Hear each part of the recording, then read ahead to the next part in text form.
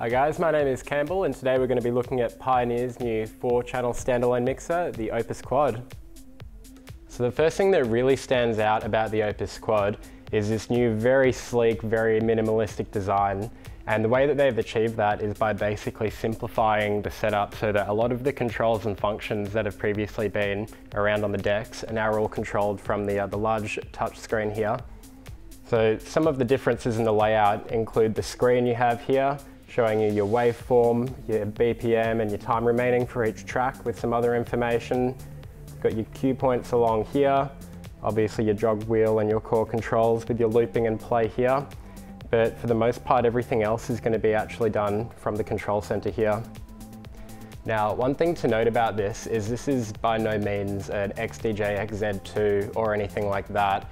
This is very much the first of its kind from Pioneer and just its own system. One of my personal favorite features of the Opus Quad is the customization that they allow you to do on the actual backlight of the jog wheels.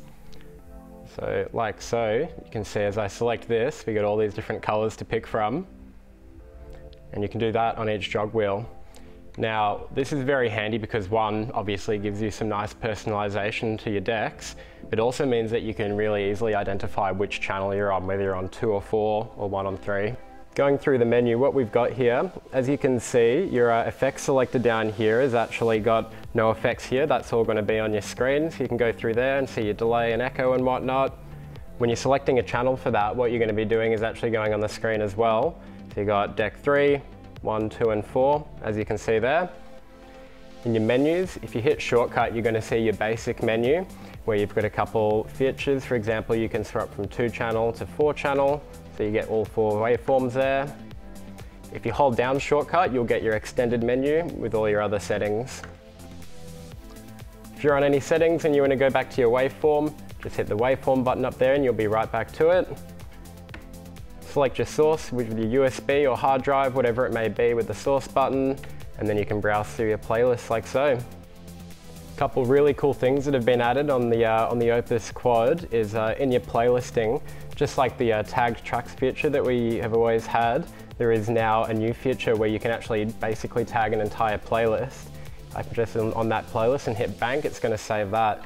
So now if I'm anywhere in my folder, I can just jump straight back to that playlist like that. Another feature that's been brought back from the RX3 is the touch to preview.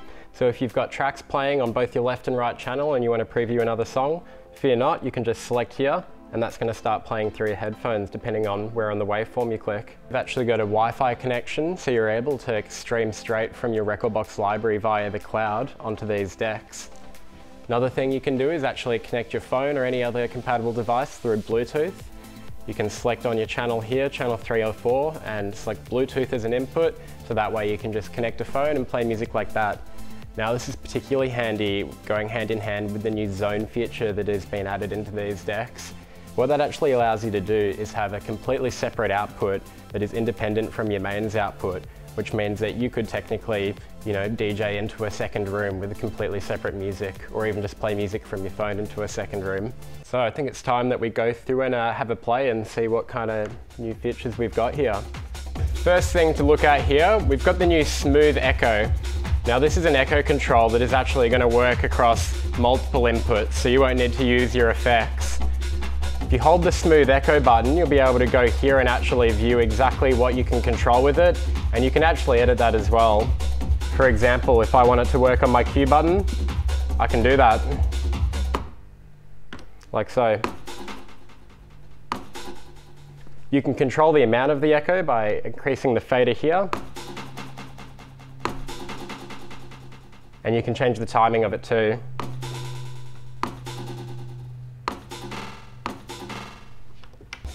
My favorite part about this is that you can actually have it on your volume faders as well. So when you bring the channel volume down, it's a lot smoother compared to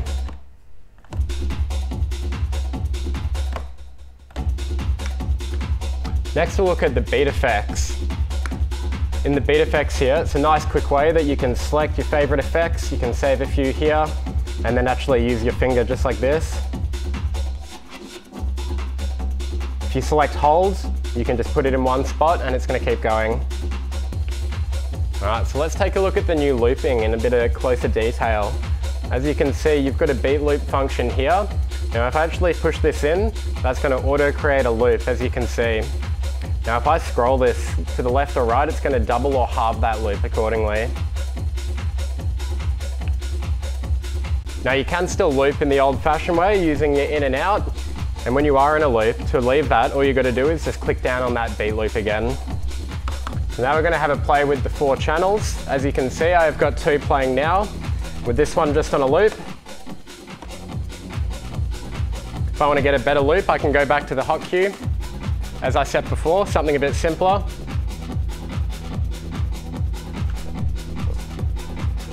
All right, now we're going to bring in a 3rd track. So I'm going to go into my 3rd deck here and hit load.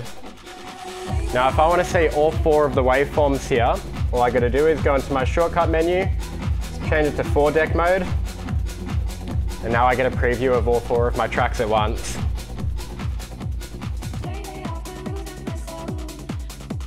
As you can see, we've got all 3 channels playing at the moment.